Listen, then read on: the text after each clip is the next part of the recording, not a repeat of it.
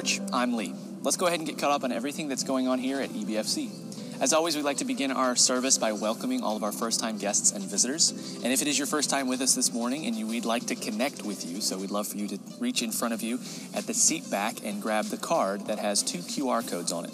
One of those QR codes you can scan with your phone, and it'll take you to our online visitor form that you can fill out to let us know that you were attending today. You can also flip that card over and fill it out manually just to let us know your basic information, because we'd like to follow up with you. If you haven't stopped by the help desk yet, we would like for you to stop by there after the service, because we have a gift just for you to say thanks for joining us today. We're going to get a big update from Pastor Bill next Sunday about where we stand on all of our projects with our capital campaign. So you can still give to that, and we'd love to continue to encourage you to do that till the end of the year. If you want more information about that, there should be a card in front of you that you can actually look at and find the basic information about our capital campaign. And if you would like to donate and give specifically to the capital campaign, you can always mark your offering envelopes with capital campaign, or you can find a drop down in our online menu to give. It's the second Sunday of the month, which means it's time for our next Sunday evening service. Just a reminder, that is an all-family service. We don't have childcare, but we'd love to encourage everybody to attend, starting here at 5 p.m. Just an opportunity to come and sing a song of worship and dig into some really deep biblical truths that we believe here at EBFC. It's almost Thanksgiving, and once we're past that, we know it's time for all of our Christmas plans. We've got a few things that are coming up in December specifically related to Christmas. One of those is the Christmas Jubilee, which we're going to give you some real detailed information about that next week, but we want to make sure you put it on your calendars, which is December 4th here at the church at 5 p.m. It's going to be a great night of just celebrating Christmas, hearing some carols, watching children put on a play for us, and more.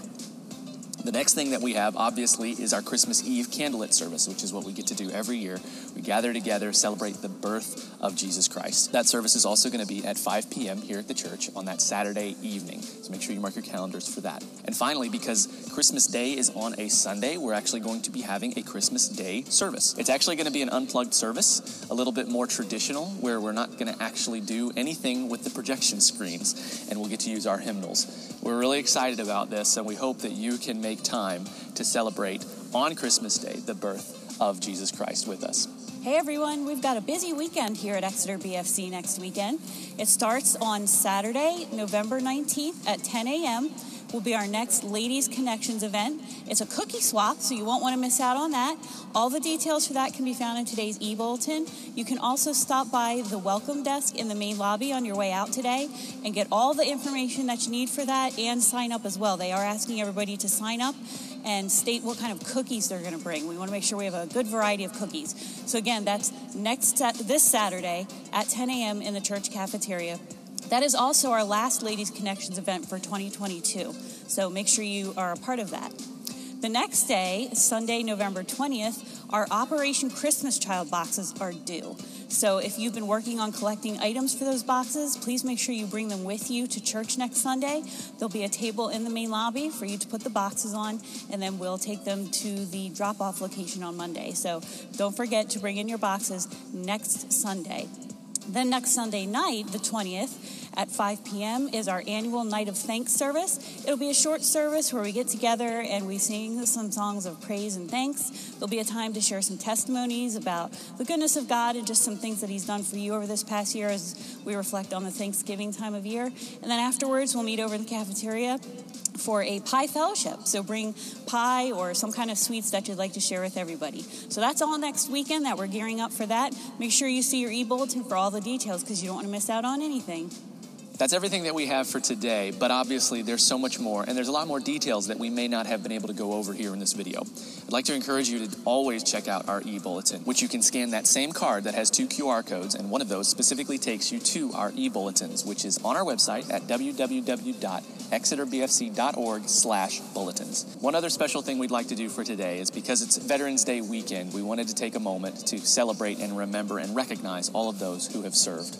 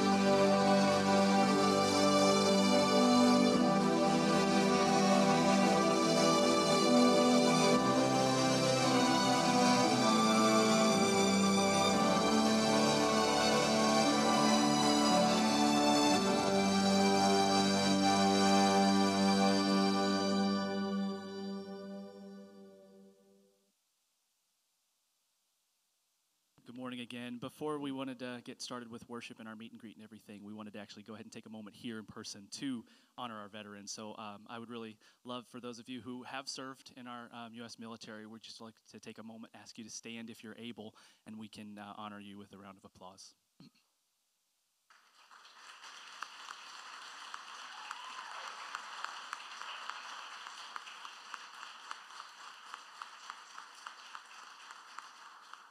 Thank you all for your service. As the worship team comes forward, we're going to go ahead and get ready, but we'd love for you guys to stand and greet your neighbor if you're up for it.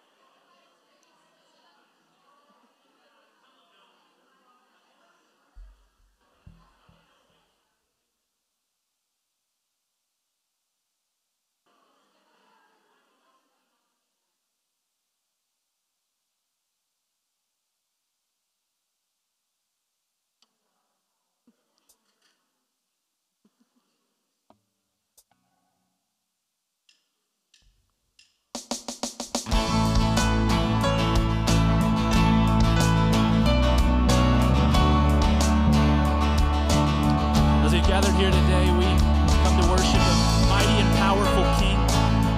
Let's sing this together, that we serve the Lion and the Lamb. He's coming on the clouds. Let's sing that out.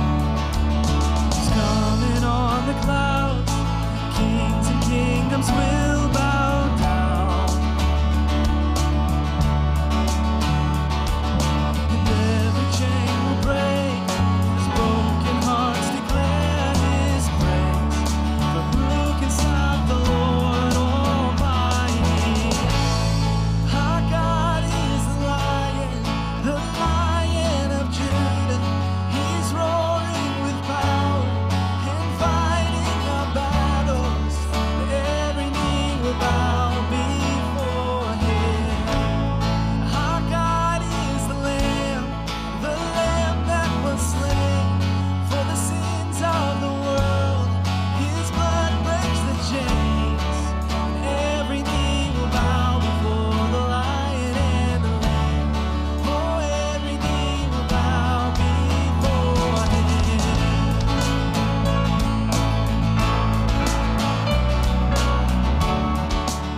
Continue singing, so open up the gates. So open up the gates, make way before the King of Kings. The God who comes to save is here to set the captives free. For who can stop the Lord Almighty? Our God is the Lion of Judah. He's roaring with power and fighting our battles. Every knee will bow before Him. Our God is the Lamb that was slain for the sins of the world. His blood breaks the chains. Every knee will bow before the Lion and the Lamb. Oh, every knee will bow before Him. As we sing this bridge together, we can declare this not a hypothetical question, because we know that there is no one who can stop our Lord Almighty. He has overcome even death in the grave and sin on the cross. Let's worship Him with that. Who can stop? Who can stop the Lord Almighty? Who can stop the Lord Almighty? Who can stop the Lord Almighty?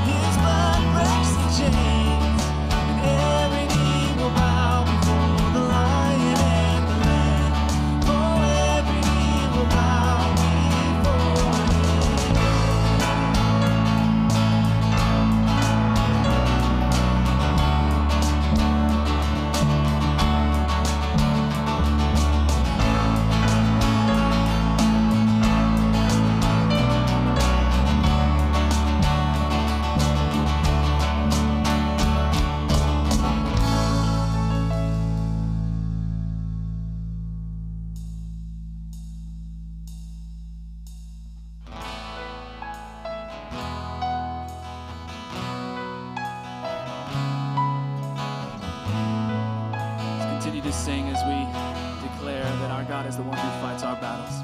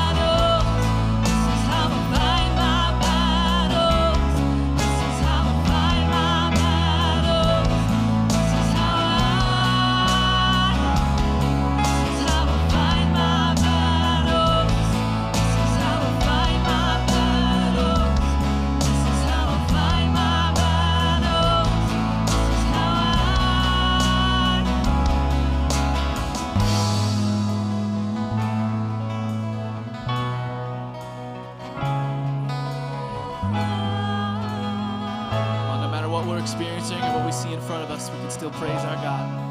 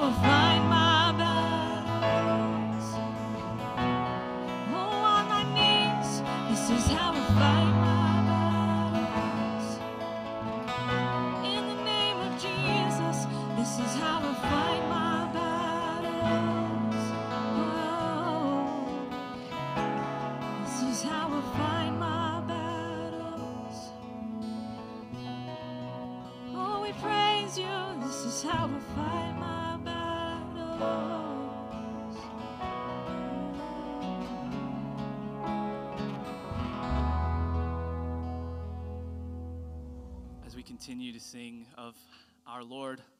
Join us as we sing the hymn, Fairest Lord Jesus.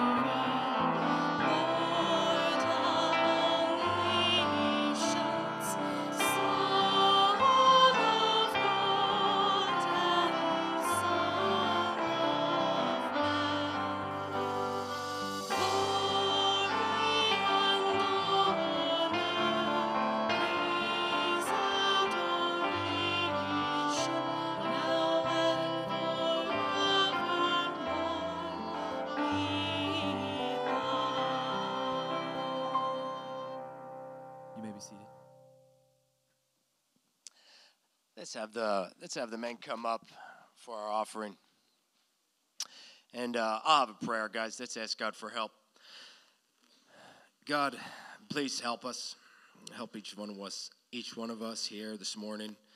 Give us all wisdom and understanding, and give us more than this, Lord. Give us the desire not just to be hearers of the word, but doers.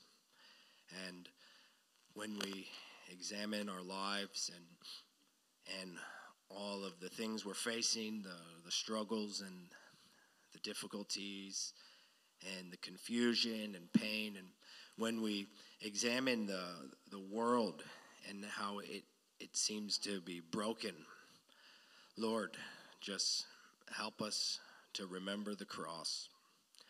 Help us to remember what was done there.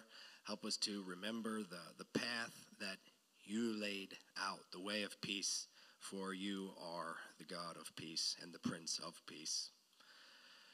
We thank you, Lord, and we love you. And this morning, help Pastor Bill. Grant him remembrance and bring all of his hard work to completion here this morning. And as a church, Lord, may we continue to be a pillar and foundation of the truth. In the midst of a dying world, may we be a light and a beacon of hope. And all of us who comprise this church, Lord, may we steadily and continually learn to seek first your kingdom. To seek first your kingdom. And we give our offering for that very reason, not for ourselves, but for your kingdom and for your glory. May your will be done, for thine is the kingdom, the power, and the glory forever. Amen. Would you all please stand and sing, "O Worship the King"?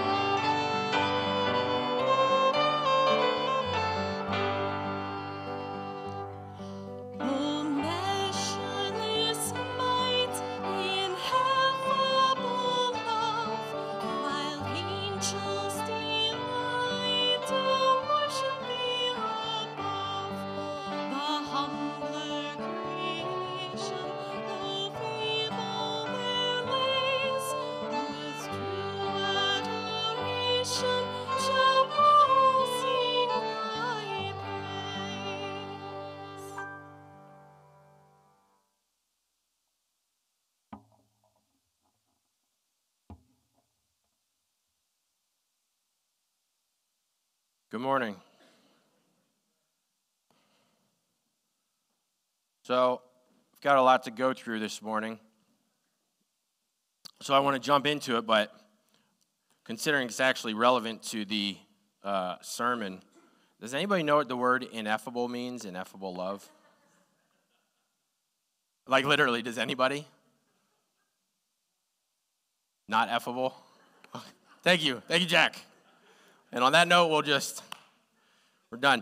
So there's some kind of deeper terms we'll talk about today, but I'm gonna define them for you.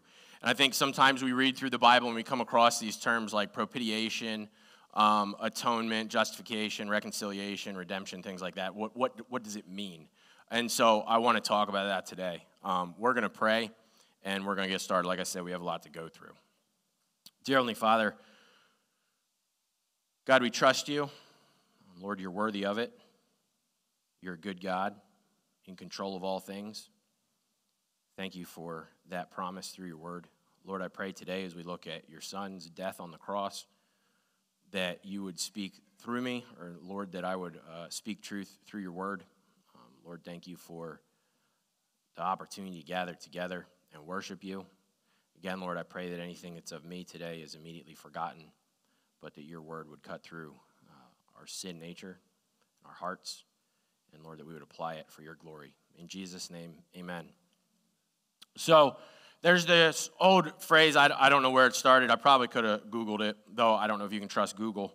It says, and this is just, it's appropriate for Veterans Weekend, but also does kind of relate to what we're going to talk about today. But there's a phrase, all gave some gave all. So all gave some would probably be more your Veterans Day, and some gave all would be your Memorial Day.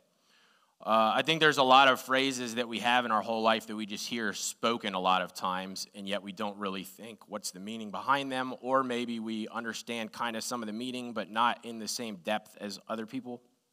And so I certainly, in my time in the military, and especially the way that I got myself in trouble and all those things, did not have the full experience of what that phrase means and can mean.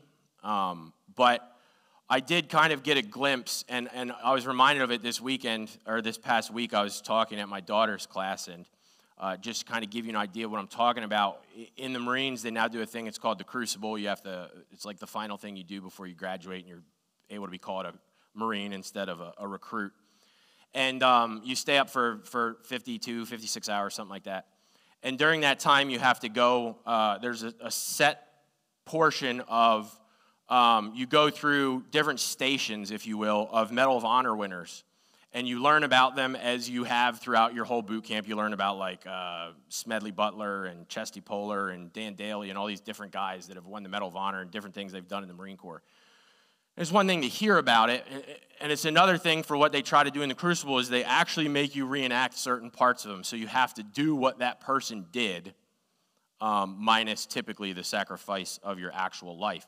And so in one of them, you have to do what a guy did over in World War II. He had run out of ammo, and so he had to fight in one stationary position without any ammunition, hand-to-hand combat for 30 minutes. And he held the line for 30 minutes by himself before he was killed. And it's like one thing to read what it's like to fight for 30 minutes straight. It's a whole nother thing to fight for 30 minutes straight. And so literally for 30 minutes straight, these instructors attack you, and you have to defend yourself, and you cannot stop. I mean, when you try to take a breath, they'll scream at you, they'll start pounding you, and you have to keep fighting. So for 30 minutes straight, you have to fight. And it's the most exhausted I've ever been in my entire life at the end of that 30 minutes. And it really gave me a much deeper understanding of what it's like when somebody says I was in a fight for my life, or an actual fight like that. I mean, I've just never experienced that kind of exhaustion. And so today, as we continue in Philippians, last week we looked at verses 5 through 8. I'm going to talk about the death of Christ and what was accomplished on the cross, because personally I have found in Christianity, and I myself have done this, we come up with what I've said before, that Christianese, right? It's like a Christian language all in of itself. That especially if you were raised in the church, you speak a certain language, but maybe don't really understand what that means. And so typically when I talk to somebody about baptism is usually where I go really in depth with an individual and I say, what did Christ accomplish on the cross? And not that it's a bad answer, but the common answer is, well, Christ died on the cross for my sins. I say, absolutely, that's a true statement. But what does that mean? I think what happens is, at least I experienced this growing up in a Christian family, is I get used to the phrases of, yeah, Christ died on the cross for my sins, but to really dive into what that means, what did he accomplish on the cross, takes much deeper Bible study. And so I want to look at that here today. What did Christ accomplish on the cross? Now, there's a lot of different avenues, if you will, in theology you can dive into on the cross. For whom did Christ die? What was accomplished? There's all kinds of different sub-studies that we're not going to dive into today. Today we're just going to really look at what was accomplished on the cross. Because here's what we looked at last week. I'll give a quick review, and then we'll look at the final sentence from last week. Again, it's verses 5 through 8. So Philippians 2, starting at verse 5, have this attitude in yourselves, which was also in Christ Jesus, who, although he existed in the form of God, did not regard equality with God a thing to be grasped, but emptied himself, taking the form of a bondservant, and being made in the likeness of men. And being found in appearance as a man, he humbled himself by becoming obedient to the point of death, even death on a cross. So again, last week we talked about how the Bible teaches that Christ is fully man and fully God. One person, fully both, at the same time. We looked at the verses that talked about how he is fully divine and never ever stopped being divine, and how he was fully man, and how that resulted in his death, and how those two things seem like opposite truths, and yet the Bible says they're true. And so through faith, we accept what the Bible says as truth. Hard for us to understand in our finite minds, but it's the way that the Bible describes the person of Jesus Christ. And why did he do this? And what did he empty himself of? Again, he emptied himself of the independent use of the authority that was always his as God, and purposefully humbled himself so he could no longer use those divine attributes just as he wanted. He would do it through the Father's will. He would submit to the Father's will. And so he took on humanity, added flesh, and was born as a baby and lived a perfect, sinless life. And he died on a cross. So again, as we read here in verse 8, Jesus Christ became a man, and being found in appearance as a man, he humbled himself by becoming obedient to the point of death, even death on a cross. So Jesus Christ came to earth and died on the cross. He came to serve. We talked about that last week. Again, he humbly served. And we read some verses. I'll pick up on the last portion of one of the verses we read last week. It's Matthew 20:28. The Bible very clearly says what Jesus Christ came to earth to do. Jesus was speaking at this point. He says, just as the Son of Man did not come to be served, but to serve and give his life a ransom for many. 1 Timothy 1:15 says, it is a trustworthy statement. This is Paul speaking, writing a letter to Timothy. It is a trustworthy statement, deserving full acceptance, that Christ Jesus came into the world to save sinners, among whom I am foremost of all. Why did Jesus Christ come to earth? To pay the ransom for sinners, to die for sinners. So I want to focus on both of those things. One, how we are sinners, and two, what was accomplished on the cross. So let's start with how we are sinners. Again, in any true gospel conversation I've had with a complete stranger, I typically don't have to debate with people that they're sinners. Ask enough questions to an individual and they fully are aware of their own really evil in their own minds. Now everybody tends to think they're not as evil as somebody else, because typically our measuring point is like, I'm not Hitler, therefore I'm not that bad. We don't measure it by the standard the Bible gives us. We measure it by human standards, like I'm not as bad as so-and-so, therefore by default I must be kind of good. It's typically where the conversations go, but I've never met anybody that says, I'm just straight up a perfect person, like I've never sinned. I've just never met anybody like that. But what most people don't fully understand is the significance of that sin and the consequences of sin, because sin is blinding, and therefore we're even blind to our own predicaments. So what does the Bible say about sin? Who's a sinner? Romans 5:12. We've talked about this before, but again, it's not always the same people here, and it's always important to be reminded of what Scripture says. Romans 5:12 says this, therefore, just as through one man, talking about Adam, sin entered into the world, and death through sin, and so death spread to all men because all sinned. Now we're going to look a little bit deeper in different sections into Romans 5 and the treatise being written there. But because Adam sinned, the Bible says all sinned. All sinned, we've said this before, is an active voice verb. An active voice verb means that all did something, not all are something. That's significant. It's not just saying all are sinners. It says all sinned. Active voice verb means all actively participated. So when Adam sinned, it's as if each person that will ever exist sinned at that moment as well and are guilty of sin. Even before experientially being born and sinning, which we all eventually do and pretty early in life, we sinned when Adam sinned. And we can say that's not fair. In theology, it's what we would call imputed sin. Because Adam sinned, we sinned. But just like because Christ died on the cross, we are saved, his righteousness is imputed upon us. So just like we could say it's not fair that when Adam sinned, we sinned, well, then it's also not fair that when Christ died on the cross, we were given his righteousness. But that's the way that God operates in his economy. And in a very poor analogy, it's really the way that it works. We see a lot of the things that happen these days, why police officers typically don't even act like police officers anymore, is because they don't want to get sued for doing what they were hired to do to begin with. And that's just the way that it is now. You do your job and you end up getting sued because everybody wants money. They know that if they sue a police officer, behind that police officer is a city or a state or federal government agency that will be held responsible. And therefore, financially, and typically they know that it can get swept under the rug or something and the government wants to move it along quickly, so they're going to get paid, right?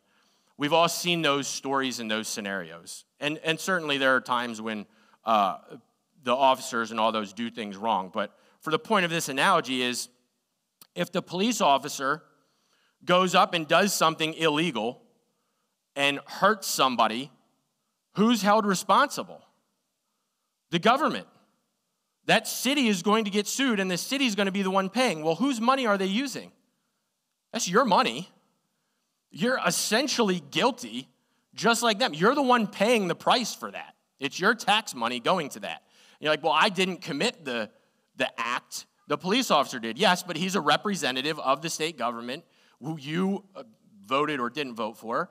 Those people get in place, right? That's the way that government operates. And so essentially we do, even in a human standard and in a much less significant standard, operate this way on a daily basis. Sometimes you pay for things even though you really had nothing to do with it. We just don't think of it too often that way. And so when Adam sinned, all sinned. That means everybody's a sinner. Bible very clearly says this too. Everyone is a sinner by nature. It is what you are. You don't sin and become a sinner. You are a sinner, therefore you sin. It's what sinners do. It's because it's our nature. Ephesians 2, verse 3.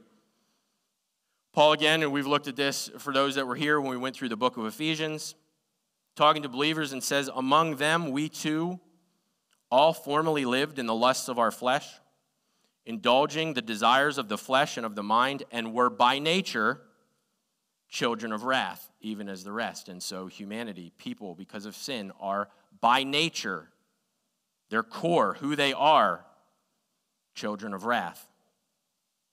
Romans 3:23, for all have sinned and fall short of the glory of God. And so the Bible very clearly teaches that all are sinners. Now, you can debate whether the Bible is true or not, but that's the only thing you have at that point. You can only debate that the Bible's not true. And it's not written by God, but if you believe it's God's word, you really cannot deny the fact that the Bible teaches that all people are sinners. And because God is a perfect, holy, and just God, our sin has separated us from him. And in and of ourselves, we cannot do anything to change that position. We're dead in our sins. Dead people don't make decisions. Dead people don't get to make decisions. And so when you're born dead in your sin, not only can you not save yourself, you would never have a desire to save yourself. That is what, when we use words like total depravity, that's what it's talking about, that mankind is totally depraved in the fact that there is nothing a man can do. There is nothing in all of mankind that they can do to earn salvation with God. There is nothing that any human can do to repair their sin nature. They are dead. Therefore, there must be an acting agency outside of that death to bring life. The Bible describes us this way. Isaiah 6:46. For all of us have become like one who is unclean, and all our righteous deeds are like a filthy garment.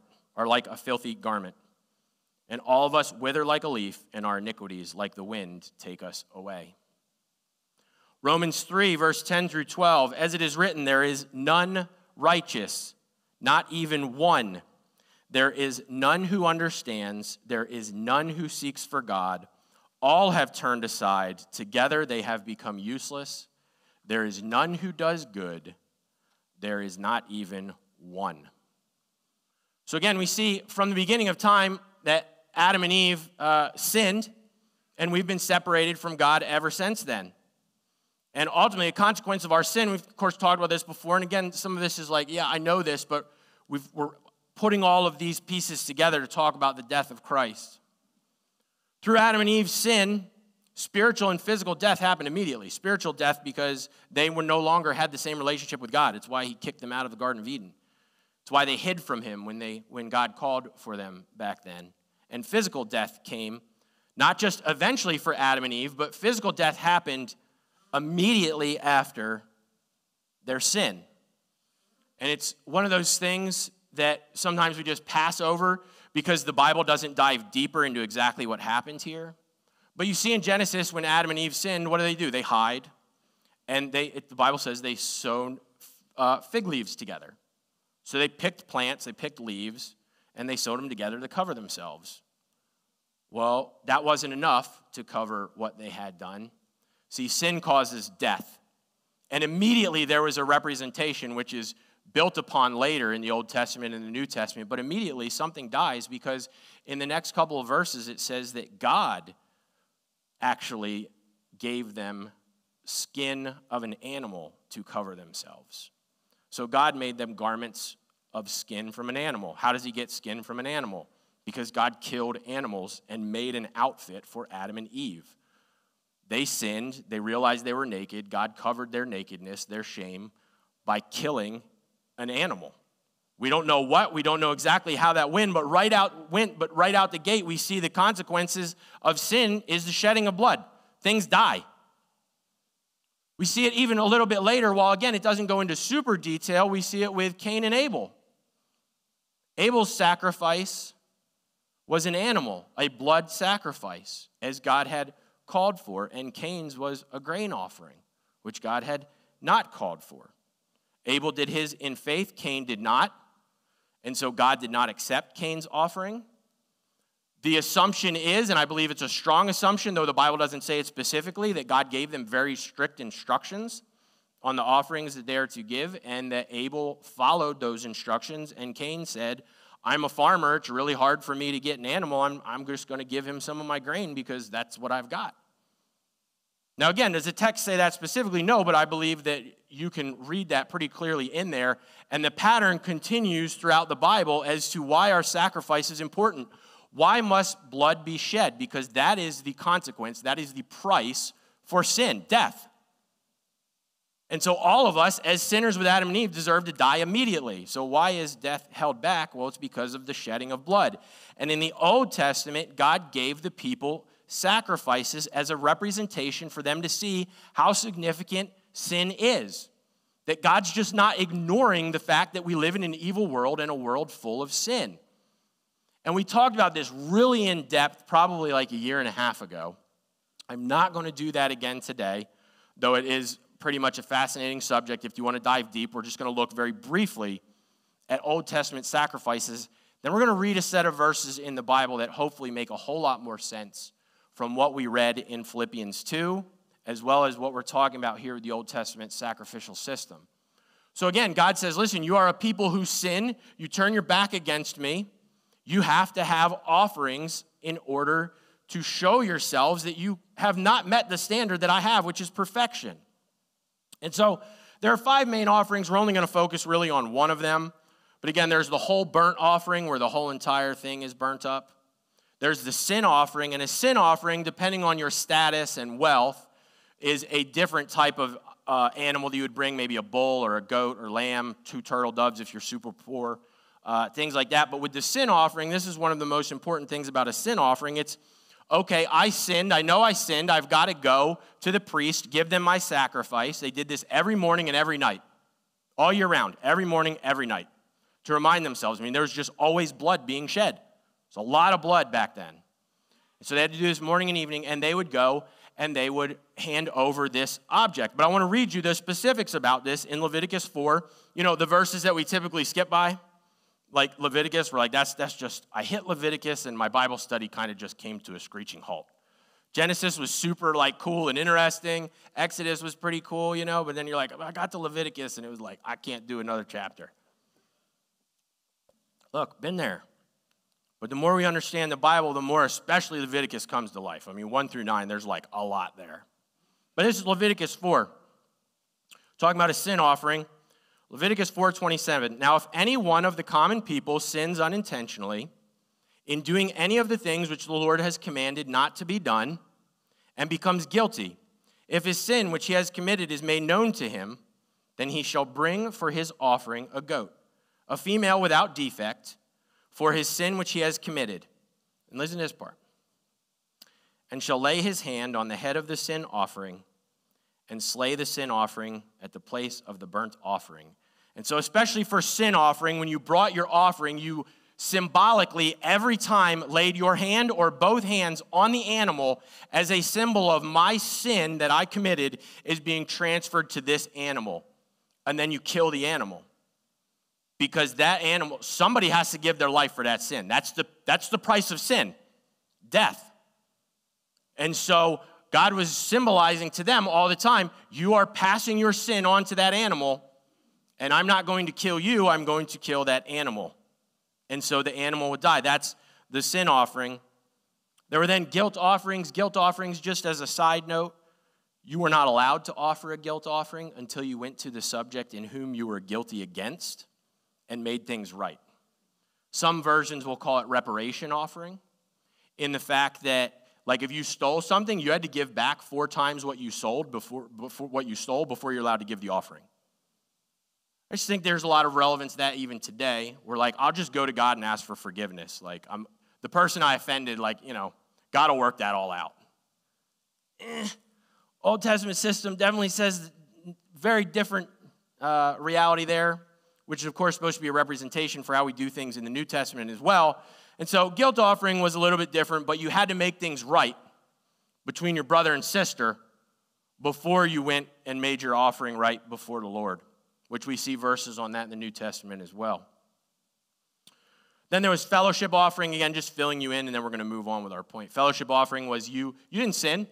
You just want to bring an offering because you love God. You're like, I just want to go to the temple and tell him I love him, and I'm going to give him like some wine or my first fruits or grain or whatever it might be. You're just like, I love the Lord, and I'm going to go give my fellowship offering because I want to have fellowship with God. It's the only offering that you actually partook of. The other ones, either the priests ate what you gave and you fully gave it, or the whole burnt offering just got completely consumed and nobody enjoyed it at all. But the fellowship offering is almost like you're going and setting up a meal between you and God. And you're just sitting there in the presence of God saying, I love you. Thank you for being our God. Then there's grain offerings, not relevant to what we're talking about here today. Some other offerings, some things you can dive into, Leviticus and Numbers, but they're very fascinating. They have a lot to do with the New Testament. But here's the huge thing, okay? For the sin offerings especially, we've talked about this before. We're just going to briefly rush through it. What happened once a year for the Jews was the Day of Atonement. And that Day of Atonement was a huge, huge day. It's the day that the high priest made the sacrifices for all of the people. So the sin offering was, I know I sinned. Somebody made me aware of it, or God made me aware of it, and I went and made things right. The Day of Atonement was for all the people for the sins that they didn't even know they were committing. They had done things outside of God's will. They didn't even know it, but God had spared them. And therefore somebody had to pay the payment. And so once a year, the high priest would go through, and we talked about the whole entire ritual before. We're just going to very briefly talk about what they would do. They would take the two goats, and they would cast lots, and one goat would die and one goat would live. And the goat that would die, they would kill. They would get the blood, they would put it on the other goat, but then also go into the Holy of Holies. And this is the only time that anybody was ever allowed in the Holy of Holies. They would spread blood first before going into the Holy of Holies. They would light incense. Again, we talked about all that. But they would go into the Holy of Holies. And what the Holy of Holies is it's supposed to represent God's throne room in heaven. It's a shadow. It's an earthly representation of God's residence in heaven. He's in the Holy of Holies. Nobody gets to enter the Holy of Holies. Only the high priest got to enter the Holy of Holies, and only after he's covered in blood. He had to put on perfectly white robes. He had to bathe himself. He had to make a sacrifice for himself. Then for the people, there was a lot of things. Because if he's going to represent going before a perfect God, there had to be a lot of bloodshed. And there was, and he would go into the Holy of Holies, and he would spread blood everywhere in the Holy of Holies to represent the bloodshed for the people, so that another year would essentially pass and God would not put the penalty of their sin upon them, but instead on that animal. Then they would go out, they would take that other goat. Again, it's called the scapegoat, which is where we get that phrase, scapegoat. They would take the scapegoat, somebody would be assigned, take them way outside of camp. Sometimes they would just push them off a cliff because they want to make sure that goat never came back. But the representation was that all of your sins are forgiven. They're as far as the east is from the west. They're forgiven. They're gone. The payment has been paid. Blood has been shed, and the sins have been forgiven of the people. Now, of course, the problem is these are just animals, and so the next day when you went and sinned, you're walking home from Day of Atonement, and somebody cut you off in their wagon, and you're like that, bleepity bleep, and you're like, oh, back to the sin offering tomorrow, right? It's right back at it. You're sinning again before you even get home from the Day of Atonement. And so, yeah, there was atonement through those animals, but is that enough? It's just a shadow. The temple is just a shadow of God's actual residence, his actual Holy of Holies. So how could we ever get to the point of where we could confidently, sinful people, walk into the Holy of Holies, be in the throne room, and talk to the King of the universe? How could there ever be a sacrifice powerful enough, good enough, perfect enough for us to have that type of situation? If only the high priest, only one person, through a whole lot of blood, through a lot of sacrifice, through a lot of ritual, through a lot of gold, a lot of all this stuff, he's the only one who could even set foot in the Holy of Holies for a very short period of time, only to spread blood. How could we ever get to the point where we as sinful people could be right with God? Well, I'm glad you asked. Hebrews 9 has the answer. I'm going to read you literally the entire chapter of Hebrews 9. Turn there, please, in your Bible. I don't have it on the screen because I debated whether I was going to do this, but I really this morning was like, I have to. So hopefully putting together last week with how Jesus is fully God, fully man.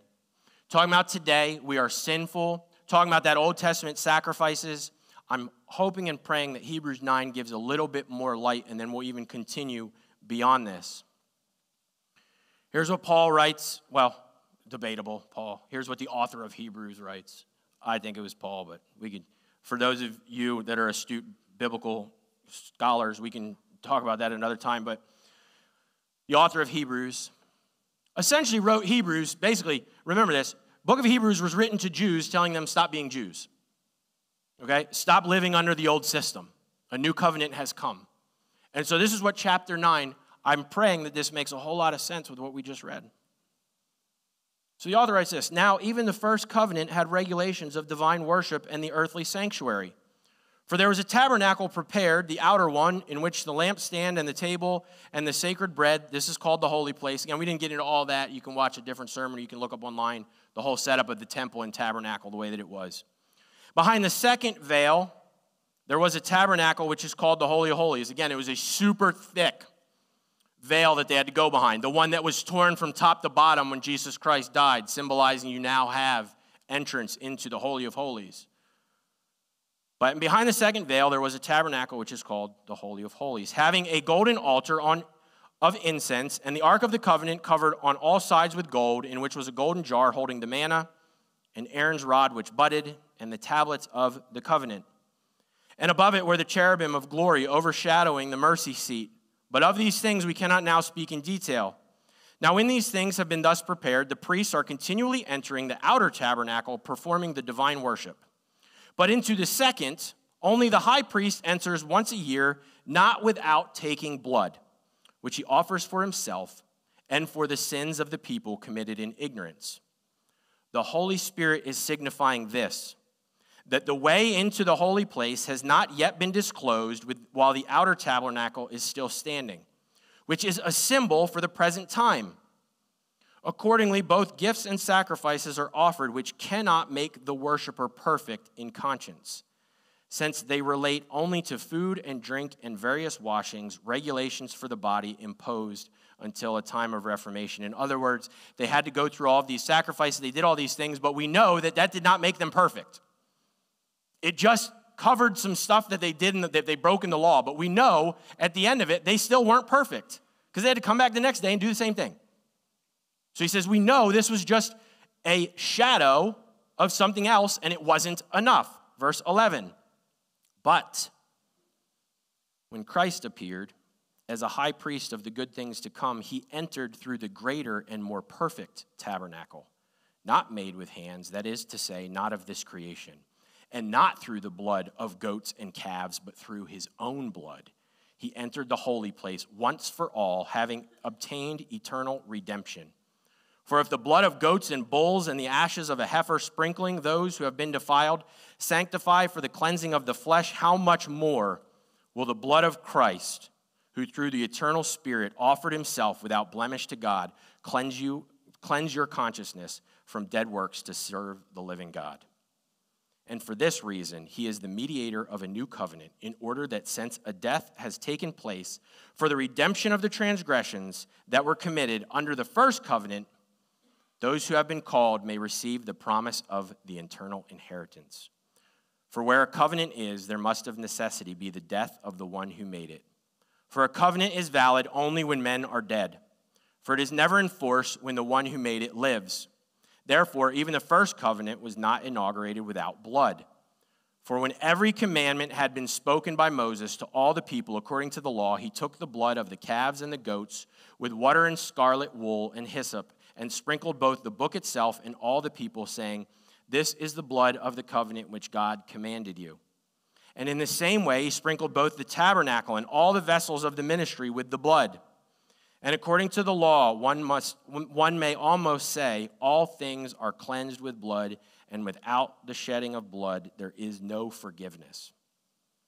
Therefore, it was necessary for the copies of the things in the heavens to be cleansed with these, but the heavenly things themselves with better sacrifices than these. So pausing there for a second, again, he's saying, so we have the copies here, and these animals were killed, and it kept your flesh alive, but it really did nothing for your spiritual well-being unless you trusted God anyways. These are just rituals. They did nothing for you if you didn't have faith that God was forgiving you anyways. It was just a copy. However, a perfect sacrifice was given in Jesus Christ. Verse 24, for Christ did not enter a holy place made with hands, a mere copy of the true one, but into heaven itself, now to appear in the presence of God for us. Nor was it that he should offer himself often, as the high priest enters the holy place year by year with blood not his own. Otherwise, he would have needed to suffer often since the foundation of the world. But now, once at the consummation of the ages, he has been manifested to put away sin by the sacrifice of himself. And inasmuch as it is appointed for men to die once, and after this comes judgment, so Christ also, having been offered once to bear the sins of many, shall appear a second time for salvation without reference to sin to those who eagerly await him. What a beautiful set of verses. So what did Christ do? He was our substitute. He took our place. There's not just the laying on of hands saying, yeah, now my sin's being transferred. He, the eternal, perfect sacrifice took our sins away forever with one death. With one sacrifice, our sins were permanently removed. We see this in the Bible now. I believe it's up on the screens. We're going to look at 2 Corinthians 5:21. So I hope you understand partly now.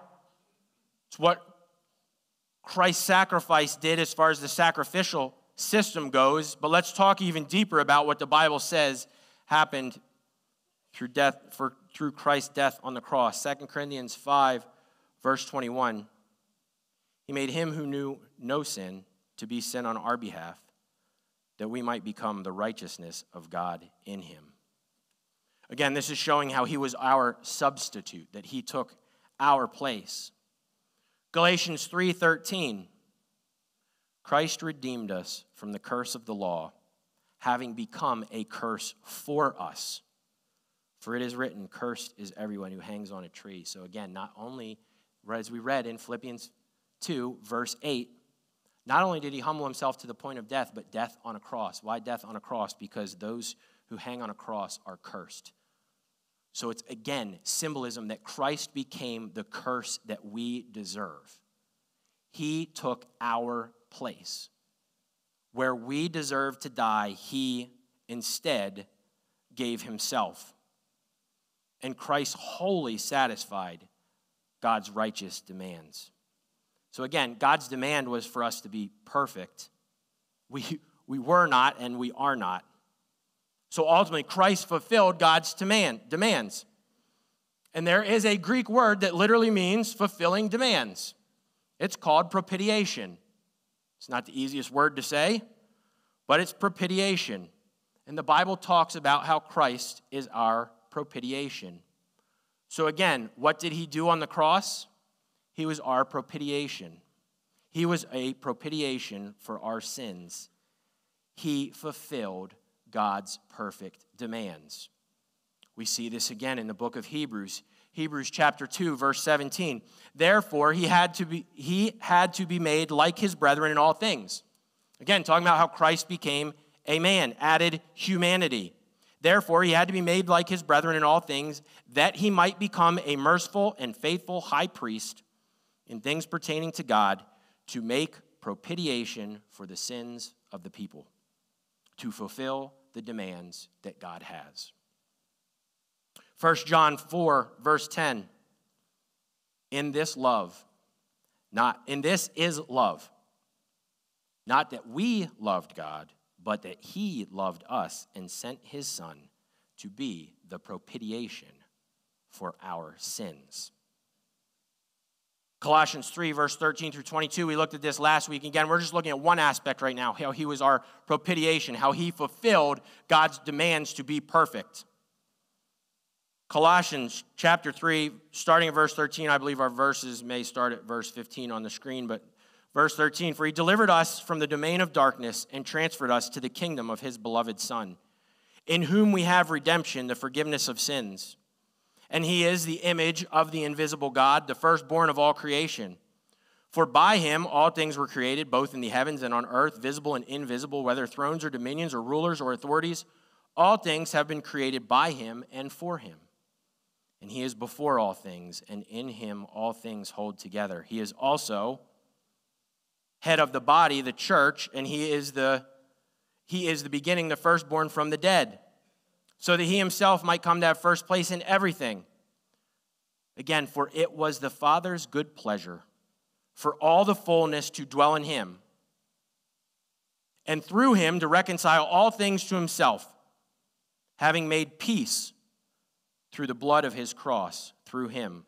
I say, whether things on earth or things in heaven, and although you were formerly alienated and hostile in mind, engaged in evil deeds, yet he has now reconciled you in his fleshly body through death, in order to present you before him holy and blameless and beyond reproach. So what did Christ accomplish? He fulfilled God's demands perfectly, and he reconciled us. Well, what does reconciliation mean? That's another benefit of the cross. So again, he was our propitiation. He satisfied God's righteous demands. He also reconciled us. So we read that word often in the New Testament. What does reconciliation mean? It literally means to bring from enmity to peace. Again, we read in Ephesians 2:8-3 that we are by nature children of wrath. We are at enmity with God. So reconciliation is taking an enemy and bringing peace. Romans 5, verse 10-11 says this: For if while we were enemies, we were reconciled, we were brought from enmity to peace to God, through what? The death of his Son, much more having been reconciled, we shall be saved by his life. And not only this, but we also exalt in God through our Lord Jesus Christ, through whom we now have received the reconciliation. What else did Christ accomplish on the cross? He took us from being enemies of God to being at peace with God. So he is our propitiation, and he is the source of reconciliation. He is also our Redeemer. We sing that he is our Redeemer. We talk about it. Well, what does that mean? This is what redemption means in the Bible. Its actual meaning is to purchase something from a marketplace. So redemption means to purchase from the marketplace. We were slaves to sin. Literally, the Bible uses word pictures that we were on a slave market and we were purchased from the slavery of sin to the adoption of Jesus Christ. And what was the price? Only one currency could work for that purchase, and it's perfect blood. It's the blood of Jesus Christ. He is the only proper currency that could buy us from that marketplace. The only way we could be set free from that slavery is from being bought. And so that's why in Revelation 5:9 we see this. And they sang a new song, this is in heaven, saying, Worthy art thou to take the book and to break its seals, singing about Jesus Christ, of course. Worthy art thou to take the book and to break its seals, for thou wast slain and didst purchase for God with thy blood men from every tribe and tongue and people and nation. He purchased us with his blood. 1 Corinthians 6:20, for you have been bought with a price, therefore glorify God in your body. You know, I often see things like, Christianity is easy, or this free gift. It is a free gift, but it's free on our end. Jesus Christ had to humble himself, come to earth, take on all of our sin, feel all of the pain that we have ever felt, all of the remorse, all of the shame, all of the guilt that we have ever felt, and took that on the cross. But not only that, in the moment that he died and took on all of our sins, he felt the eternal consequence. How that works, I don't know. But him being God, he was able to handle it. He felt the eternal condemnation. He felt the eternal consequences of your damnation. He took what you deserve, eternity in hell, and took your place. That's the price that we were bought. So he is our propitiation. He is our source of reconciliation. He is our Redeemer. What else was accomplished on the cross? These are all different ideas in the Bible. He is our source of forgiveness. So again, looking deeper into the Greek words, right? Forgiveness is a legal term. It's charges that have been brought against you. And forgiveness is when those charges have been removed. You're taken to court, you're being charged with something, and those charges have been removed. So in the negative, they have been removed. We're going to talk about in the positive here in a second with justification.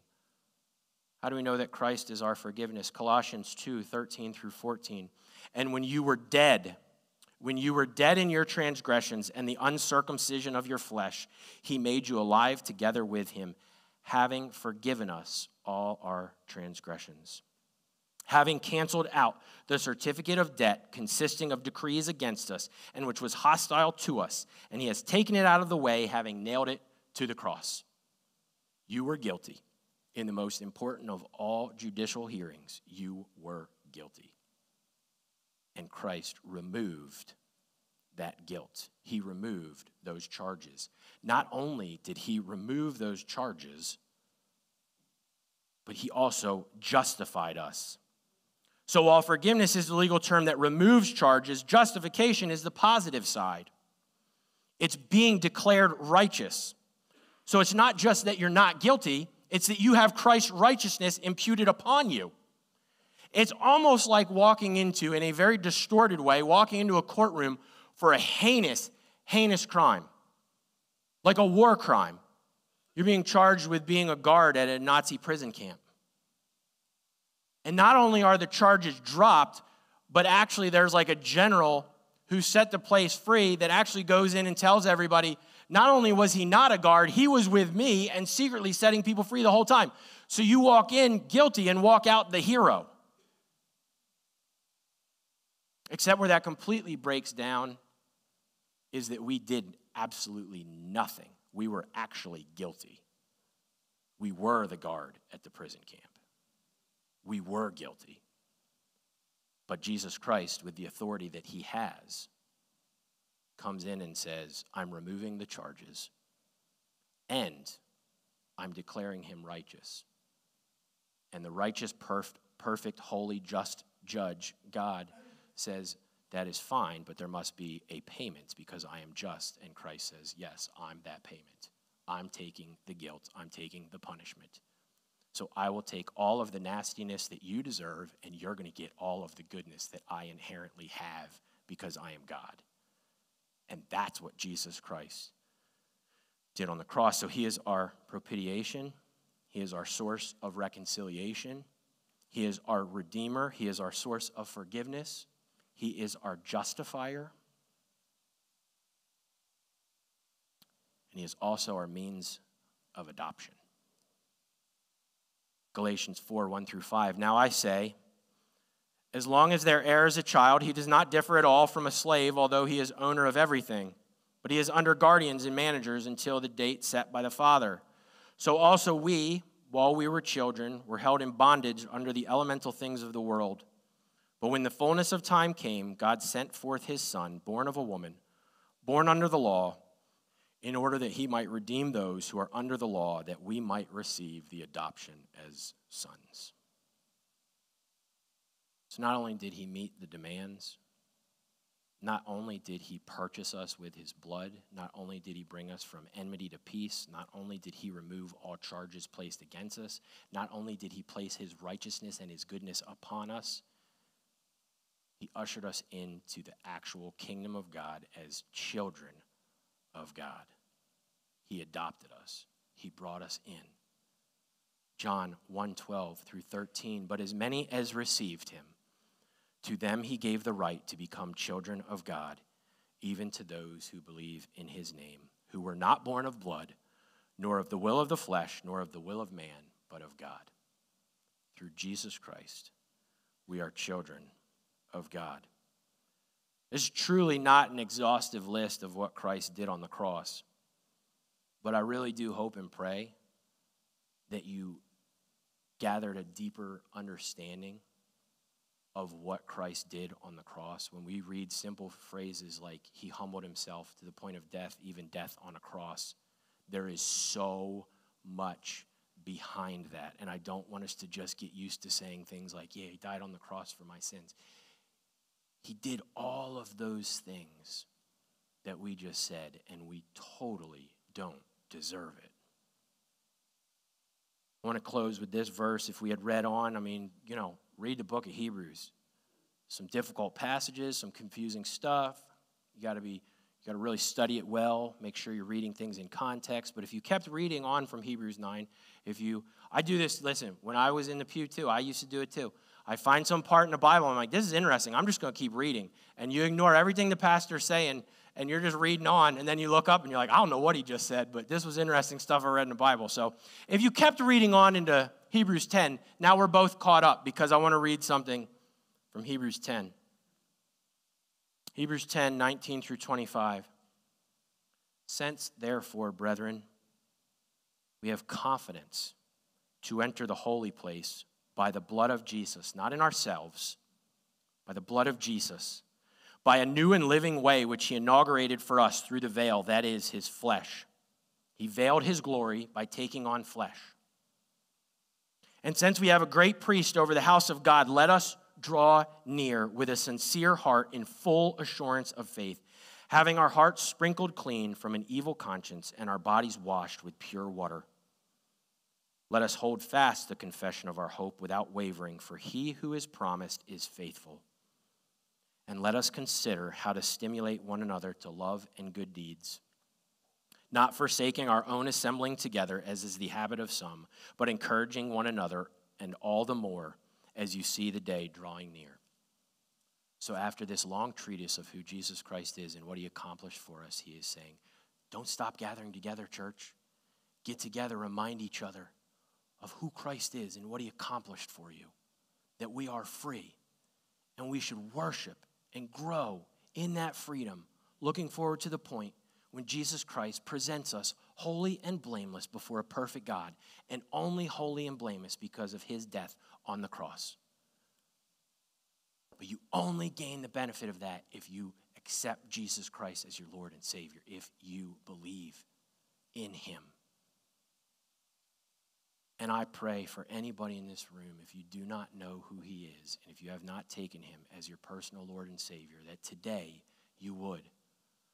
That you would understand your desperate need for a perfect Savior, that you are a sinner separated from a holy God, and that God chose to humble himself, to add humanity to himself, to be born of a virgin, to live a perfect life, and to die on the cross for all of the benefits that we just read and infinitely more, so that you can be forgiven and spend eternity with God the Father and Jesus Christ, the Holy Spirit, and all those who have gone before us, and all those that will follow after, who believe in him. And we will have perfection forever because of Christ's death on the cross. I pray, if you have not accepted that truth, that today would be the day that God breaks your heart open and you would receive this as truth. Let's close in prayer. Dear God, you task preachers with preaching. And Lord, many times I fill the air with my own words. They're just fluff. God, today I pray that we filled the air with your word, with your truth. It is a true two-edged sword. Lord, it can cut to the deepest core. And I pray for those in this room that do not know you, that today your word cut through everything and they saw the truth of who your Son, Jesus Christ, is. And today would be the day of their salvation, that they would come to repentance. They would accept Jesus Christ as their personal Lord and Savior. Lord, I pray for those of us that know you, that this would encourage us and remind us of just how precious the cross is and how far Christ went, how he humbled himself from perfect unity with God the Father and the Holy Spirit, Lord. Perfect unity with you. He stepped down, gave up all that he was rightfully his to submit to your will, to die on the cross for us. Lord, I pray that we would never look at that lightly, never take that lightly. Lord, we were purchased with such a deep price. May we glorify you in our bodies. In Jesus' name, amen. As we close with this song, God, You're So Good, if you're able, please stand as we respond.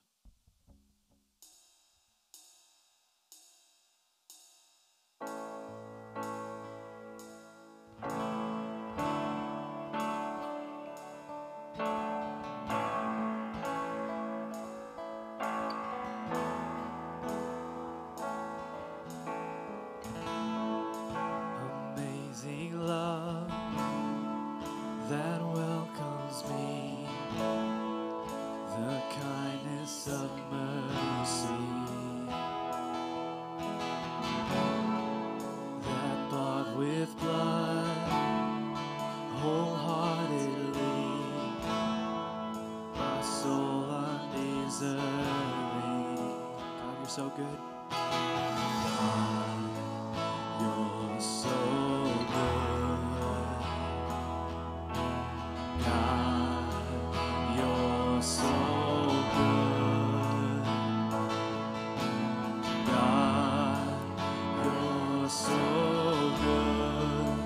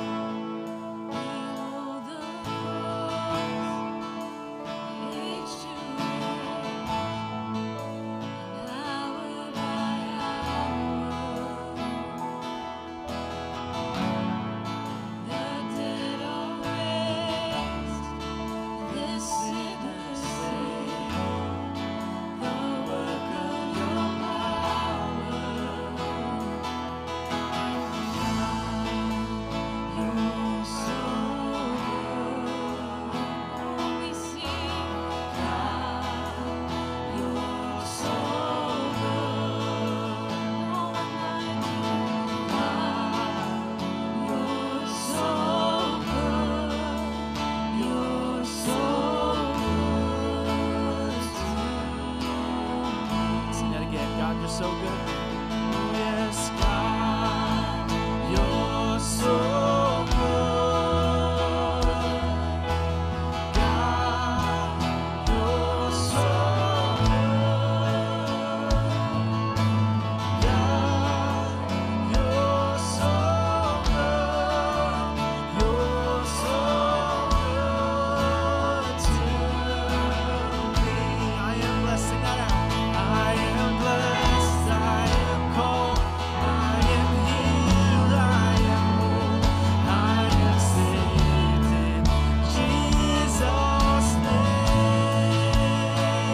Highly favored, anointed, filled with your power for the glory of Jesus' name. Declare that I am blessed. I am blessed. I am called. I am healed. I am whole. I am saved in Jesus' name. Highly favored, anointed, filled with your power for the glory of Jesus' name.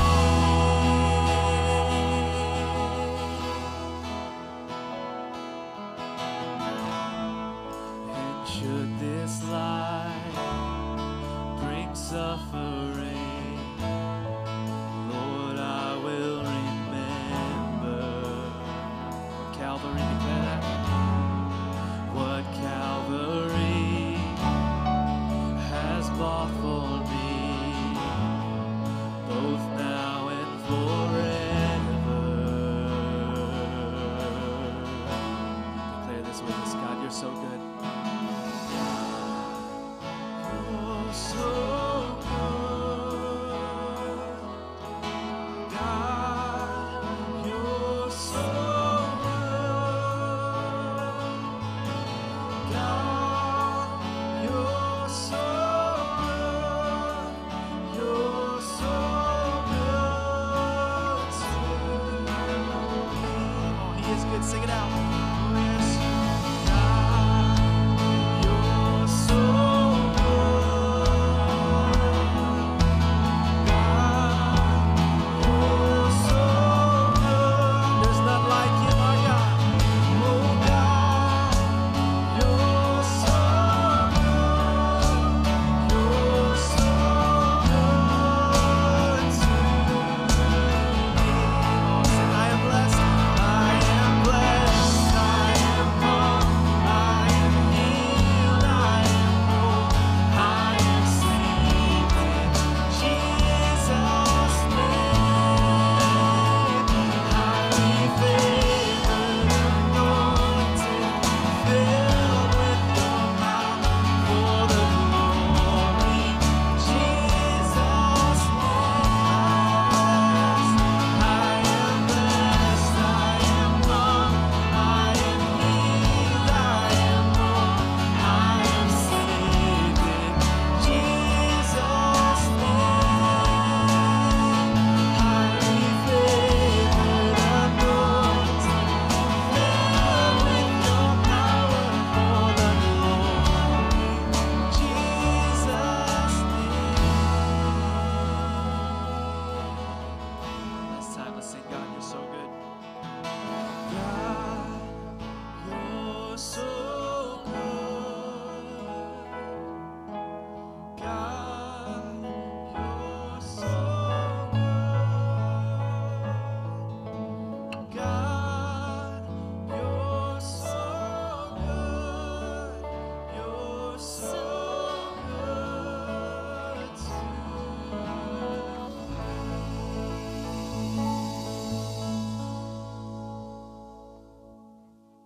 We're going to close in 1 second. I'm just going to ask you all to be seated just for a second. Can the elders stand up, please? Sid's over there. Andrew's up in the balcony. There's Sid. Where's Dave Rhodes hiding? Oh, he's in trouble. Knew I was going to do this.